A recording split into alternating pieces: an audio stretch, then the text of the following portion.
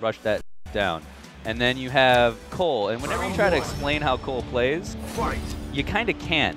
So people's explanation for Cole was voodoo magic.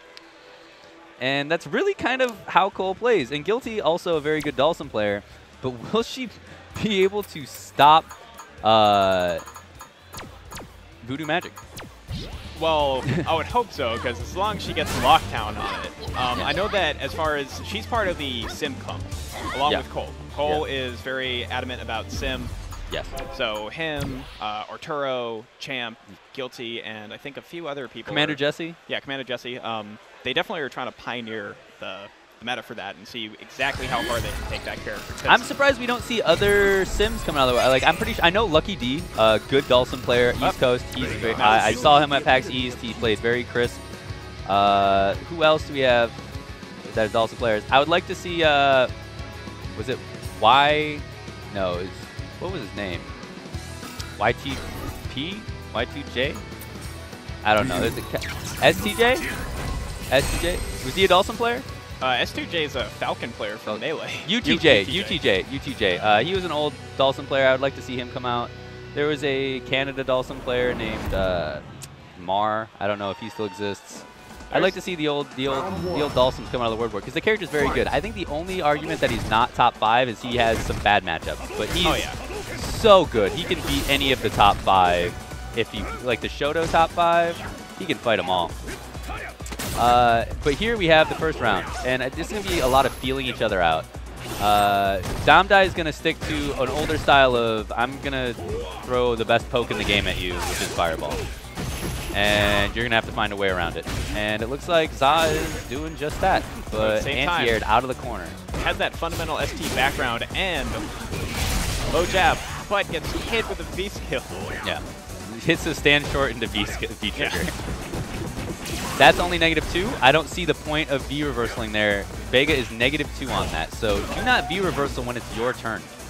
Especially against Vega, who does not have a reversal. What does he have that fights at -2? Nothing. Damdai closing that out. Still able to maintain corner position, still able to maintain meter position.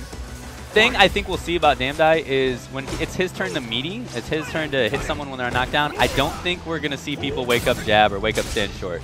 Because Damdai is known as a monster when it comes to the lab. This man figures things out in a game where things weren't supposed to be figured out. And this is a game where things are supposed to be figured out. So I think we're going to see him be very crisp on his set play.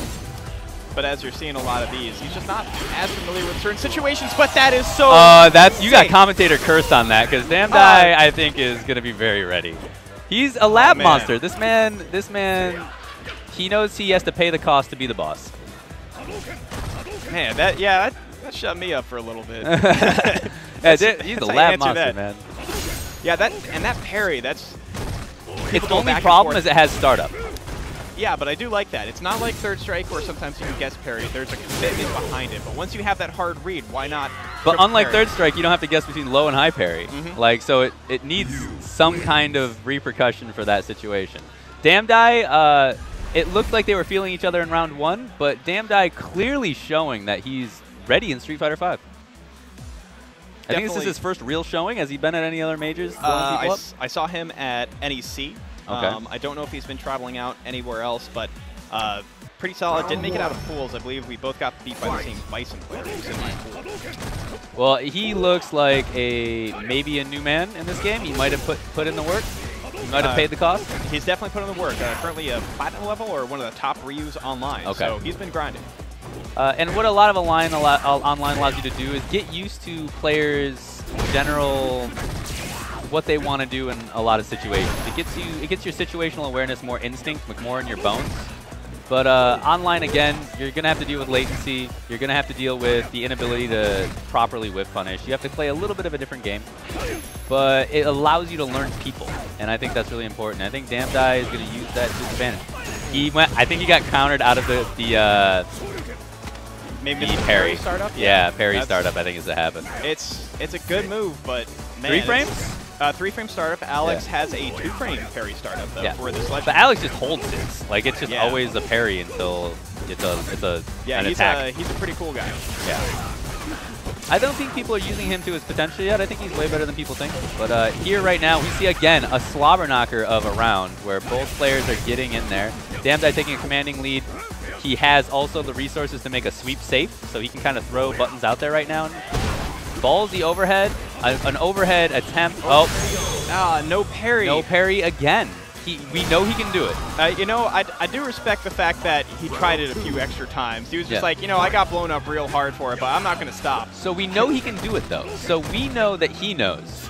But it's a question of executing. And this game seems to be a lot of that in the first few months of its inception. It seems a lot of people know what they want to do, but when it comes time to do it, there's a lot of Choke City population players. Like, it's pretty rough. Putting yourself in the corner is horrible. I don't get why people do that. Congrats, you're in the corner. Congrats, you're in the corner. Like, Vega, it's a position you never want to be in. But no, because your V reversal doesn't give you anything in that position. But, I mean, Damdai turning it into a round for himself.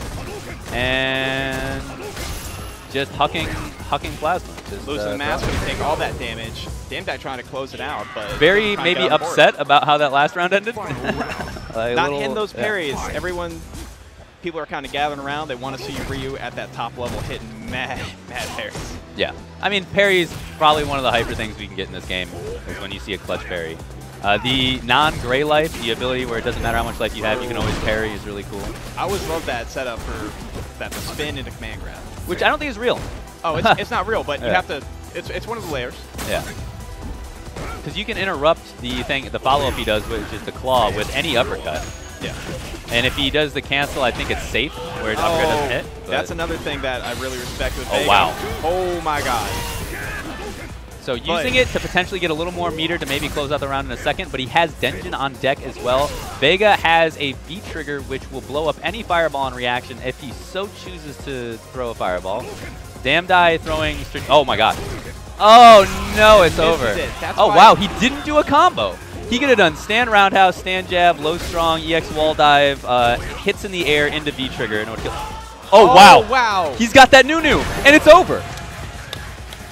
That was a great read. That neutral jump medium kick in this game, Street Fighter V, all of your jumps are the same. So since medium kick is RYU's cross up, in neutral jump, it's also a cross up.